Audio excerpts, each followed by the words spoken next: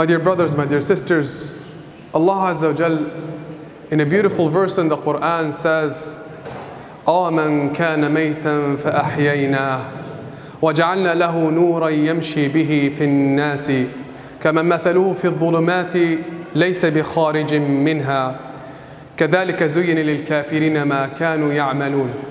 Allah Azza wa Jal states beautifully in the Quran, is the example of the one who was like the dead, and we brought him or her to life. Is their example like the one who is walking in darkness amongst the people? Who is walking in darkness amongst the people? Indeed, they're not the same. And as such, the deeds of the disbelievers have been made pleasant, appearing pleasant to them. I want to comment or share with you some reflections on this beautiful verse, because it contains so much profound meaning for all of us as believers. Within it we see, brothers and sisters, the beauty of what happens in your and my life when we are touched by Allah Azza wa Jal. We just finished the month of Ramadan, and one of the key questions we have to ask is, what has been the impact on our lives? Within the month of Ramadan we have tasted transformation in our lives, haven't we? Our lives have been brought to life. We have felt it. We've come closer to the word of Allah. We have come closer to the masjid. Our families might have come closer together. We have come closer to the heavens. And the question is for you and me, after the month of Ramadan, what condition do we emerge with? Are we the same people? In this verse Allah says, is the example of the one who is dead. Means spiritually dead, emotionally dead. They're physically alive, but they're not able to produce.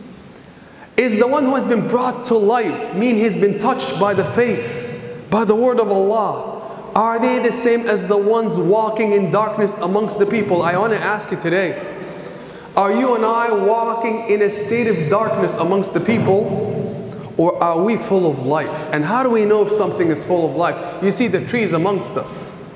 You walk amongst the trees and you see a tree that is blooming with beauty and greenery and fruits, and you love to look at it, and you love to come to its shade. It's full of life.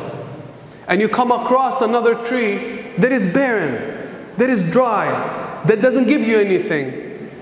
You don't like to look at it and you walk by it. Those are the precise examples of those who have been touched by the word of Allah, as compared to those who have not been touched.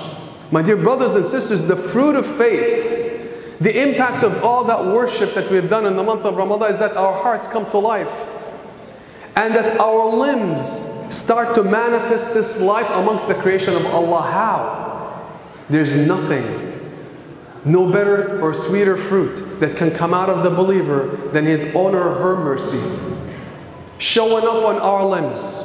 Those are the closest of people to Allah. It is Allah who says in the Quran, وَعِبَادُ الرَّحْمَنِ الَّذِينَ يَمْشُونَ عَلَى الْأَرْضِ هَوْنًا وَإِذَا خَاطَبَهُمُ الْجَاهِلُونَ قَالُوا سَلَامًا. Look at the precise description of the Almighty when He says, the servants of the merciful, those who have earned the title of the servants of the merciful. There is no greater or more honorable title to earn. Those who have earned the closest of status, of positions, of places to Allah Azza wa Jal. Allah says those are the servants of the merciful. And when they walk on earth, they walk gently. When He described them, He says the first thing you're going to see on these people, when you come across them, is that they walk gently on earth. They're gentle people. They're good people. The fruits of faith come out and shine out of them. I ask you today, are we like those people? Or are we amongst the people that Allah describes are walking in darkness? Those who neglect others, those who disregard others, those who don't connect with the needs of people around them. Are we amongst the first or the second? My dear brothers and sisters, I share this with you because it is the essence of faith. Because there's so many people in our lives that are starving for our encouragement, for our healing, for our touch, for our presence in their lives. We're so concerned with our own needs that we've neglected to pay attention to the needs of those around us. And yet Allah says this is where you find faith. And this is where you can gain the greatest of positions and places with Allah Azza wa Jal. You want to come closer to Allah? You want to change your life? Here is change. It lies within the gesture and the act of compassion that you and I can give to those around us. Who amongst us would have thought that faith will be found there? When you feel broken, brothers and sisters, when you feel lazy, when you feel that void in your heart, and many of us are thirsty for freshening up our lives. Many of us might be feeling bitter. Many of us might be feeling broken. Many of us might be feeling frustrated. How do you change your life instantly? Allah says, show me the best of what you can produce. Show me your compassion. Show me your heart. Is that difficult? It isn't difficult. But many of us are unaware and we walk within that darkness. I share with you a story, brothers and sisters, of a great man that many of us might have thought of or affiliated or association with the notions of strength and harshness almost. This is the figure of Umar ibn al-Khattab, a towering figure that even used to intimidate people. What most of us as Muslims do not understand is that this man carried an incredibly gentle and compassionate heart. More than you can imagine. I share with you a story that illustrates to you how far he was willing to go. How far he was willing to go. To inconvenience himself for the sake of healing people who need help. For the sake of fulfilling the needs of those who are broken. Because within it lies faith. You see, the test of it all is how far will you go to help those who need help. To be kind to those who need kindness. How far will you go, brothers and sisters?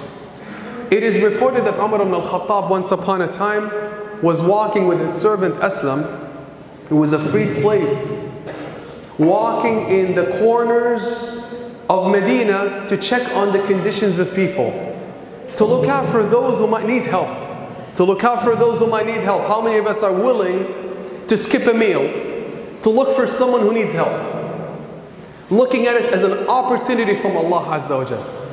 And many of us are running away from it. He's walking in the corners of the Medina, on the outskirts of Medina, up to 3 miles out of Medina, looking.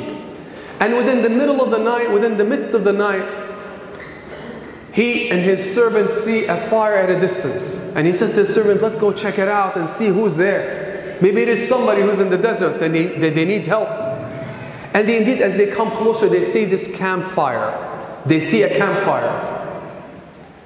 And Umar looks and he sees a woman. But he's a man of etiquettes and mannerisms. He looks at her and he greets her by saying, Salamu alaikum, people of the light.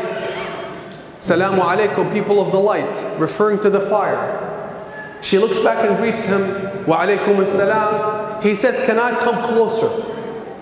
She looks at him, she doesn't know him. She says, if you carry good intentions, come closer, or else stay away. He comes closer, and he sees that she was surrounded by children, and there was a pot on top of some burning fire, that she's lit up. And he saw the kids crying. He looks at the woman and he says, what is wrong? What's the matter? What's happened? She says, we have experienced the bitterness of the cold of the night, and my kids are hungry. My kids are hungry. And he asks her, is that why they're crying? She says, yes, they are crying. Then she tells him something amazing and profound. She says, we're broken, we're hungry, we have nothing to eat, nothing to satiate us. And one day Allah will stand between us and Umar ibn al-Khattab. One day Allah will stand between us and Umar ibn al-Khattab. He was so alarmed. He was terrified. He says, oh woman, because she had no idea it was Umar. And he didn't identify himself, nor was he interested in making himself known. So he says, oh woman, stop it there. Why are you saying this about Umar? How would he know about your condition and your children? She says, didn't Allah give him authority over us? And if he has accepted that authority over us, how would he not care for our condition and seek us out? Umar was terrified, brothers and sisters. Omar was terrified from that statement. He looks at his servant and he says, let's run. And they start to run, both of them, in the middle of the desert, going to the warehouse. And they get to the warehouse in Medina, several lines from the location of the campsite. Here he is, the leader of the righteous, the leader of the believers, running in the middle of the night, in the middle of a desert, to get to a warehouse and grab some food. He gets there, he goes into the warehouse. It is reported that he grabbed a sack of flour and some meat shortening and meat fat. He puts it into a sack, and then he looks at Aslam and he says, Aslam, take this sack and put it on my back. Aslam says, oh, leader of the righteous, it is unbecoming of me to put it on your back. There's no way, I'll carry the sack. Omar looks back at Aslam, and Aslam reports this. He says, he looked back at me with anger and he said, put it on my back now. Are you going to carry my burden on the day of judgment? Are you going to carry my burden on the day of judgment? Put it on my back. And Aslam said, I had no choice but to put the sack on his back, and it was a heavy, heavy sack of food. He put it on his back and he started to walk. And I was walking by him all the way back to the campsite. And it was such a long distance that he had to actually put the sack down to rest multiple times. And each time I would ask him, can I put it on my back? And he'd say, no way. Put it on my back and don't ask. And he put it on his back and walked for miles. Walked for miles until he reached the campsite. And he put the sack down, put the food into the pot, and Aslam is reporting this. He says, stay aside. Don't touch anything. I'm going to take care of it all. Aslam was watching his master. And he said he put the food into the pot, and the woman was watching with her children. The woman was watching with her children. He said he put the food into the pot and started to cook. And he said, I saw him reaching underneath the fire. He said, I saw him reaching underneath the fire, blowing on the fire, blowing onto the fire, seeking to ignite it more. And the smoke of the fire was going through his beard. And he kept blowing and blowing, and indeed cooked the food and finished while the woman was watching. He finished, brothers and sisters, and he put the food in some plates and served the children. While the woman was watching, and she started to have tears of joy as she was overtaken by this extraordinary scene of this strange man she didn't know, who was there for her and her children to fulfill their needs. He cooked and finished the food, and they started to eat. And then he went back to the woman after they were done, and he said, is there anything that I can do for you? She started to make dua for him, and Aslam said, I heard her making dua for Umar. She didn't know who it was, but she was making dua. She says, may Allah bless you. May Allah reward you.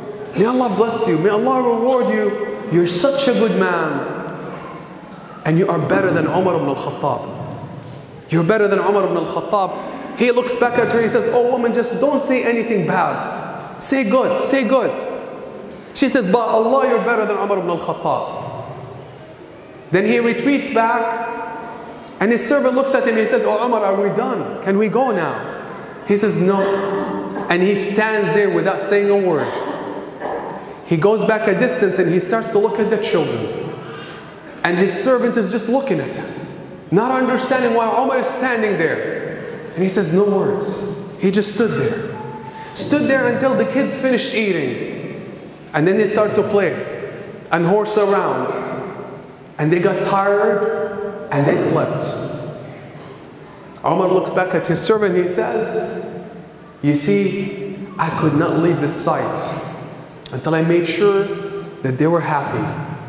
And until I made sure that they slept. Because moments ago, brothers and sisters, when he asked the woman, what are you doing with that pot? She told him that I was putting this pot, I put this pot and I burned the fire underneath it to make it look like there was food coming for the children to quiet down and go to sleep. That moment shook Umar, brothers and sisters. Shook him. And he stayed there until they were done and they went to sleep. But this time went to sleep because they were full. Not because they were thinking there was food coming and there was no food coming. He goes back to the woman, asking again, is there anything else I can do? And she says, no. May Allah bless you. He says to her, tomorrow, you go to the office of the leader of the believers, Amir al-Mu'mineen. You go and ask her for everything that you need. And when you go there, you will find me there. And he departs. He departs. Brothers and sisters, I want to ask you today, we're not talking about distant stories from the past as a matter of entertainment. These are stories for you and me to reflect on how our lives are like. When we wake up in the morning, how many of us are concerned for anyone in our lives? And how many of us are just merely thinking of our own dreams and our own needs? When we're sad, we want someone to put a smile on our faces. Isn't it true? When we're in traffic, we want somebody to give us room to go in. When we need help or we need a ride, we're looking for somebody to give us a ride. When we are discouraged, we were looking for somebody to give us a hug and encourage us. We know what it feels when someone is compassionate with us. We seek it out. What is life if people are not good with us? But the question is to you and me today is, are we serving as tools of healing for those around us? Meaning, those people in your life right now, and they're no accident. Allah put each individual in your life for a reason. And there are no accidents, beginning with your own family, your parents, your spouses, your children. Those are people that Allah brought into your life. And they have profound emotional and spiritual needs. And Allah puts you into their lives to help fulfill those needs. I ask you today, when you see tears on your children's faces, or on your spouse's face, or on a stranger's face, whose path intersects with your path, are you bothered by this? Do you go out of your way to go wipe the tears on their faces? How many of us, brothers and sisters, are occupied every single day when we wake up in the morning thinking to themselves, how many souls am I going to heal today? How many smiles am I going to produce? How many tears am I going to wipe? How many fallen people am I going to lift? How many broken hearts am I going to put together? That's where faith is. That's what pleases Allah.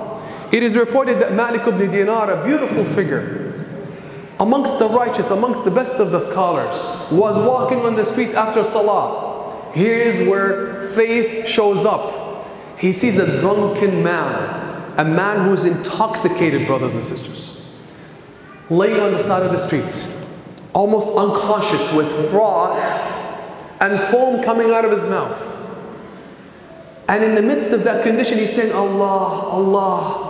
But froth is coming out, he's intoxicated. I want to ask you today, if you walk by a drunkard, what will you say? How many of us will say, may Allah curse them, look at them, and pity them, and feel good about ourselves? You know, we just love to judge people. We love to be harsh with people. We love to feel good about ourselves by declaring others unworthy of the mercy of Allah. Malik ibn Dinar, the great righteous man, stopped immediately. And he looked at that man and his heart was broken. And he says that I looked at him and I saw the word of Allah coming out of his mouth. And with liquor and alcohol coming out of his mouth as well. Intoxicated, I couldn't leave. He said, I lifted him up and I cleaned his mouth. Cleaned his mouth, brothers and sisters, completely. Took him to his home, washed him up, fed him. And the man was just beginning to regain consciousness. Took care of him completely and then took him back home. Weeks later, brothers and sisters, weeks later, Malik ibn Dinar comes back into the masjid. After Salat al-Fajr, he's scanning the masjid to look for people. Who's new, who's a stranger, who needs anything. And he sees this strange man, but he didn't recognize him. And he was praying there. He goes and introduces himself saying, Ana Malik, you know, who are you? I've never seen you in this masjid before. This man knew instantly who Malik was, because Malik was the one who helped him out. He was the man who was drunk. And Malik, the man that, subhanAllah, Malik ibn Dinar reached down to help. And he looked at Malik and he says, I am the man that Allah has sent to bring back to life. I'm the man that Allah has sent you to bring me back to life. Brothers and sisters, how many people have we brought back to life? Are we becoming like miracles for others? Are we a source of healing, or are we just busy judging those around us? Are we busy just deciding who is in and who's out, who's worthy of the mercy of Allah and who's not, instead of being busy with the work that Allah wants us to be busy with? Healing those who are broken, wiping the tears and producing smiles. By Allah, brothers and sisters, if you find yourself doing these things, glad tidings to you. You're going to find the mercy of Allah showing up in your life. The greatest way to get the mercy and the blessings of Allah is to show mercy and compassion to those around us. And I'm going to tell you today, brothers and sisters, they're in desperate need of it.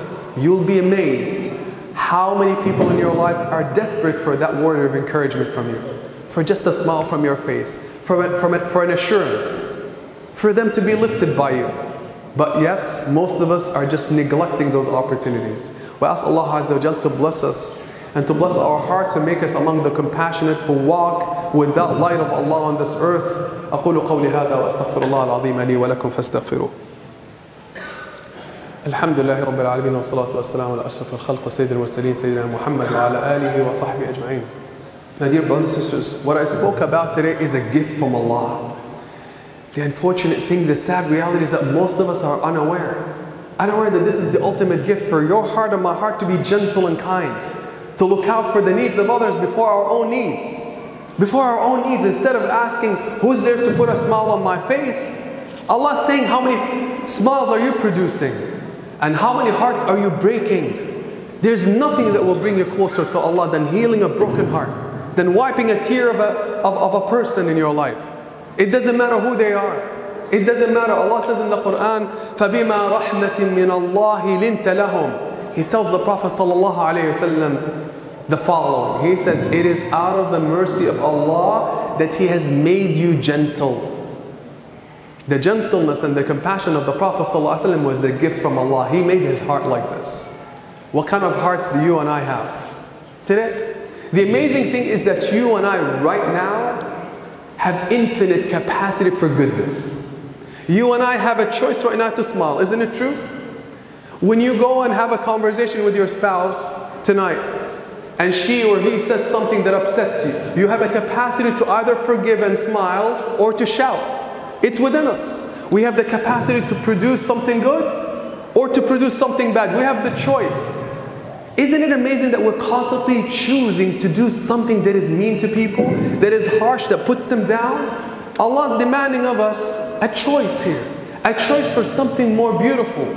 The month of Ramadan, brothers and sisters, was all about bringing out the best out of us. It's within us. Right now, within your own hands, there is healing. Within your own face, within your own smile, within even your voice. It is very easy to give a good word that encourages someone, but yet we withdraw it. It is very easy to hug someone that needs a hug, but yet we withdraw it. It is very easy to advise someone and help them out in this life, but yet we say, what about me?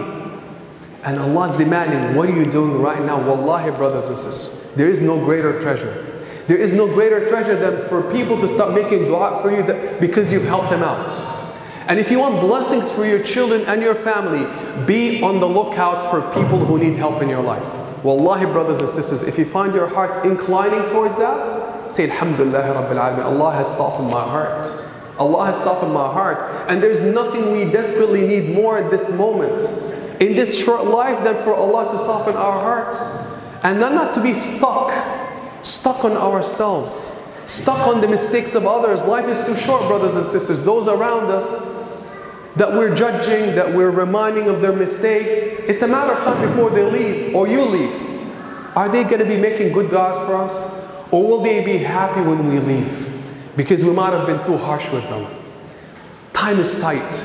Your children need you. Your spouses need you, brothers and sisters. It is not hard to brighten their days and put a smile on their face. Do it for the sake of Allah. And see what Allah will do with your lives. By Allah, you will be known in the heavens. By Allah, you'll be among the most beloved to Allah. For the Prophet ﷺ said in a beautiful hadith, he was asked, who are the most beloved people to Allah?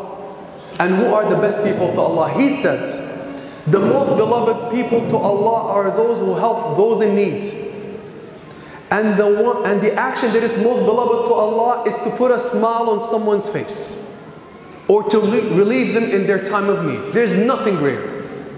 Let us reach out to Allah right now, because life is short, brothers and sisters. Right now we have an opportunity when we get out of this masjid today to put a smile on the family, our family's faces, on the faces of people around us. This is your chance. This is your opportunity to show your face. Show it to Allah, show your faith, and to really walk with that gentleness that Allah Azza wa Jal has talked about. It is our choice, brothers and sisters. May Allah Azza wa Jal soften our hearts. May Allah fill our hearts with compassion. May Allah make us conscious of ourselves and conscious of the needs of others. May Allah make us empathetic. May Allah make us walk with that light that brings people from death to life. May Allah Azza wa Jal protect us from that darkness that can envelop people in their lives, preventing them from all the good that can elevate them to Allah. May Allah join us with Prophet Muhammad sallallahu alaihi wasallam. May Allah make us a source of compassion, inspiration, healing and upliftment for our children, our spouses, our parents, our neighbors, our friends and our communities. May Allah make us among the righteous. Allahumma ighfir lana warhamna wa'fu anna وتولى أمرنا وأحسن خلاصنا واختم بالباقيات الصالحات أعمالنا. اللهم اجعلنا من الرحماء. اللهم ارزقنا يا رب العالمين الهدى والتقى والعفاف والغنى، واجمعنا برسولنا الحبيب محمد صلى الله عليه وسلم في جنات الفردوس مع النبيين والشهداء والصالحين وحسن أولئك رفيقا. وصل اللهم على سيدنا محمد وعلى آله وصحبه أجمعين وأقم الصلاة.